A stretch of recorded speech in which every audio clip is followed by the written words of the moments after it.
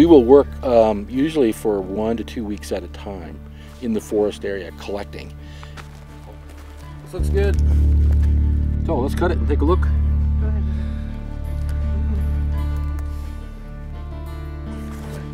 Get some space here. You guys are a bit rusty on the back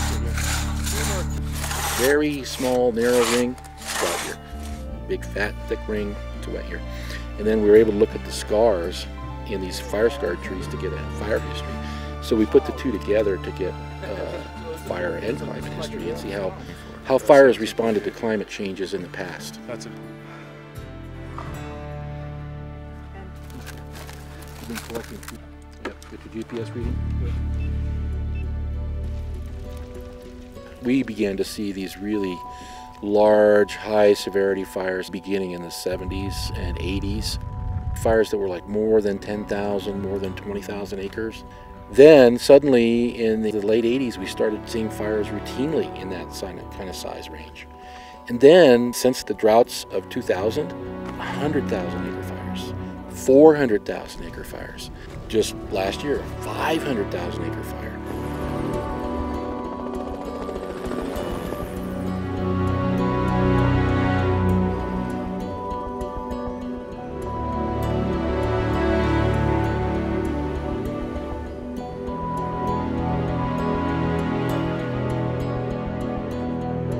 The smoking gun is basically there.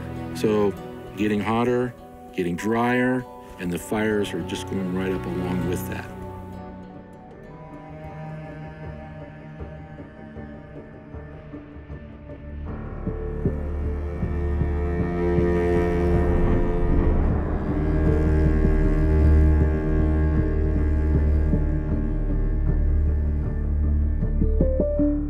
This is outside of the norm, to burn every living tree for 5 miles around. This is catastrophic. We're starting to see fire behaving in ways that just nobody has ever seen before.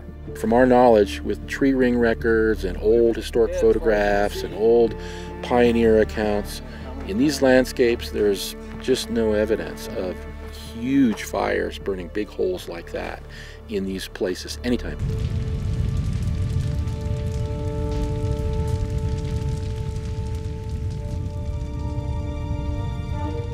I really doubt that this place is coming back to forest for many, many, many lifetimes. So if this continues for the next 20, 30, 50 years, probably could lose 50% of our forests.